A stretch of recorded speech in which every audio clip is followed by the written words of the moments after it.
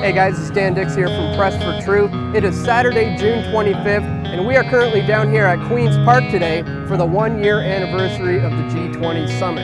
Now, many of the people you will see behind me here were directly affected last year.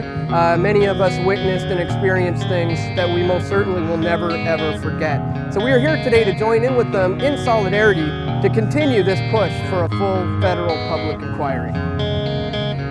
A public inquiry, an independent inquiry that looks at the federal government involvement. It looks at Dalton McGuinty's involvement. It looks at the mayors of Toronto's involvement. And it looks at the police involvement. Nothing less will satisfy us. Thank you for fighting. Thank you for standing on those sidelines. And don't give up, my friends. We're going to get a public inquiry, and we're going to see the head of the chief of police is going to roll in this city, because you cannot be standing behind a bunch of thugs who attack the citizens of our community and still somehow maintain credibility as the chief of police. That's not on, Chief Blair. Step down and do the honourable thing. It's time you left. And then we get a full public inquiry. Thank you very much, sisters and brothers. Everyone's sitting at home, watching CP24 and watching police cars burning, where they would realize that falsely that this was exactly what they had cooked it up to be, was lots of vandals are going to come to Toronto and create havoc and run around, whatever. Then they could lump us all in with them to kind of squash the this movement, or this grassroots movement of people that are socially and consciously, politically aware of what's going on. Some of you may know me as the Rogue Page. The power of the people in the streets is greater than the power of any government. Last year's G20 mobilization and the mounting resistance against Harper's right-wing agenda in Toronto show us where true power lies, in the hands of the people, who are committed and fearless. Toronto was a laboratory for the security threats that the Harper government now wants to experiment with everywhere. The social chaos and pain he inflicted on this city is a microcosm of the social chaos and pain he wants to inflict to this country. But we will stop him. There were some serious issues with the way in which they approached the entire exercise. I think they chose a policing technique that was very punitive toward the protesters generally, and it did not do any good in terms of allowing them to react to the vandalism and the property damage. But it was extremely punitive and very aggressive toward protesters, and they chose that technique, which meant that by definition they were going to arrest and massively detain completely innocent people.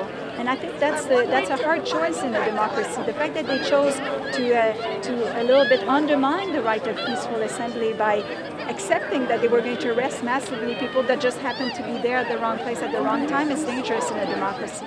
Canada reacts to civil rights violations in other countries. It's time to look into our own human rights violations at the G20.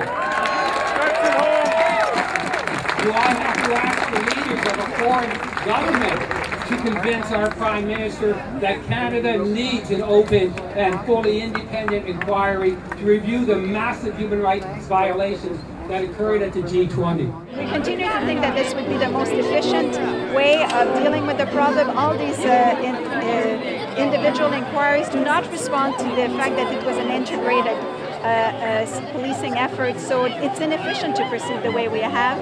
And I think the true leadership would be to say we need a public inquiry to heal a little bit what the relationship that is developing between the City of Toronto, its citizens, and the police.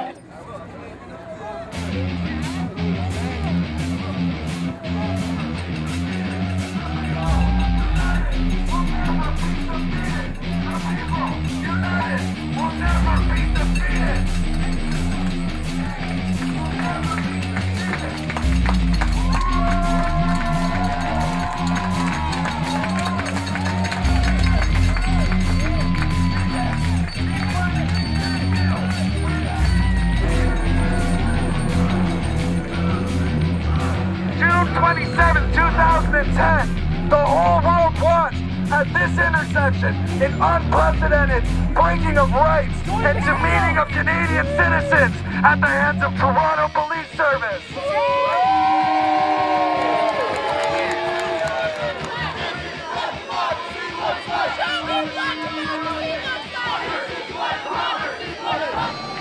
A police van with a camera strapped to the top of it. These vans are used by police services to photograph protesters at events such as this, and what they do is they process the images using what they call facial recognition profiling to identify that person's face by creating an algorithm of the face. So then they can use that on a database to identify you at protests or various other events. What's the camera on top of the truck for? Like, what's the... Take pictures. Take pictures? What's the camera on your shoulder for? Photograph everything around. Is it used in part of like the facial recognition stuff? I don't know. That's software, isn't it? That's not a specific camera. That's software. Oh, okay. But can it be used like that? I guess, no, I'm not an expert, but I'd guess any videotape. So what you're taking with your camera, you probably feed that into a computer program that does facial recognition. Oh, okay.